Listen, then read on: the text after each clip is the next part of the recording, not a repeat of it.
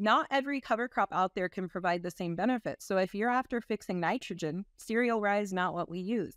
But if you're after weed suppression and erosion control, it's a great option. So we start with the why, and then we follow up with what tools in the toolbox do you have?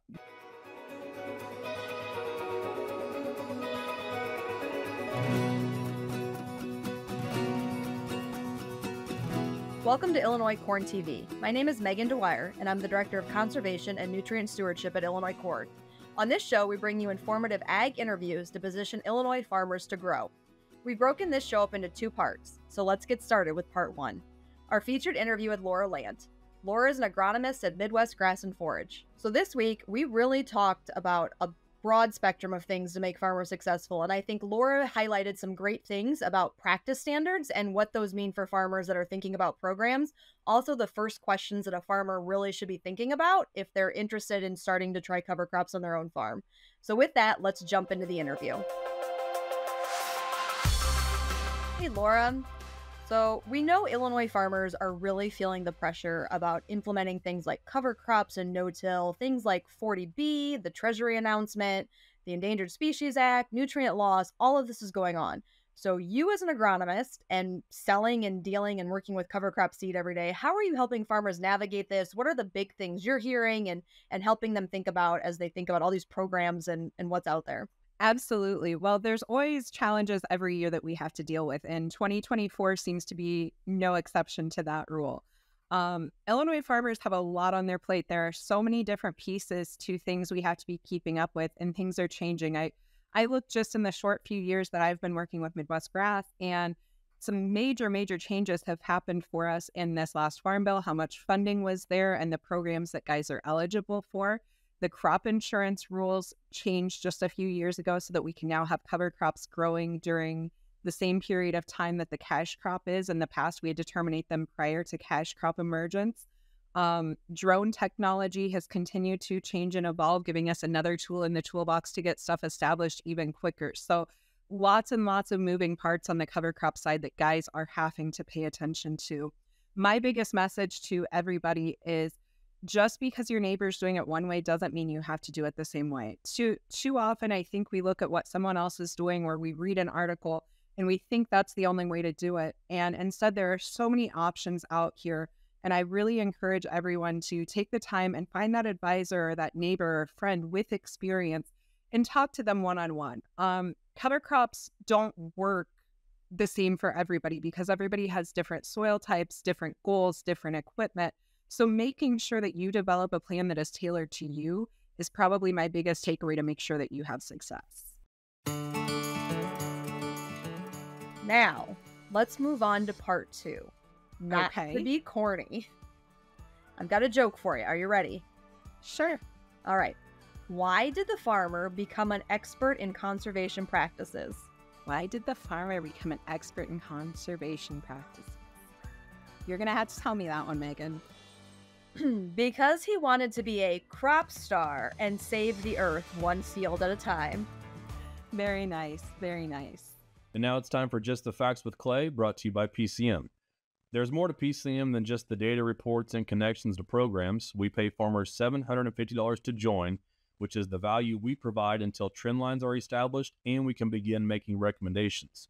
We're also funded by the Illinois Corn Growers Association and the Illinois Soybean Association, so our data is being used to influence policymakers, advocate for the stewardship that farmers have already implemented, and drive practice incentive payments based on bottom line difference between conservation practices compared to conventional practices. With that being said, we work with all farmers on this path of conservation. You as a farmer don't need to have conservation practices implemented, and you don't need to commit to change. You'd be joining to help understand what these practices mean financially and putting yourself in a position to succeed if you ever needed to implement these practices. All right, Laura, you talked about programs, so I've got to ask, with all these different programs that are out there and different opportunities, sometimes we hear something called practice standards, and a lot of times that is in reference to NRCS, Natural Resource Conservation Services, and their their standard, their idea of the gold standard of applying or doing something. So can you speak to like, what does that mean? What should a farmer know if they see the word or the phrase practice standards and how that could be interpreted? Absolutely. That's a big one that can catch a lot of people off guard is signing up for these programs and getting cost share sounds great.